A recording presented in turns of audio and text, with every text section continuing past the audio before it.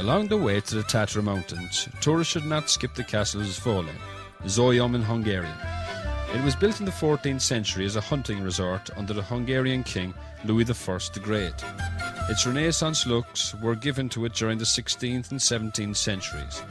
The Zólyom Castle Days, the summer theatre festival of the city, is held in the courts of the castle. Bálint Balassi, the famous Hungarian poet, was born here in 1554, which fact is commemorated by a memory plaque on the castle wall. Today, the castle hosts a museum of fine arts and local history. There are two other castle ruins in the town, built in the 11th and the 15th centuries. In the park, between the castle and the railway station, the Hurban armoured train model, a symbol of the Slovak national uprising, is exhibited. The model was made in 1944 in the railway company in Zólyom.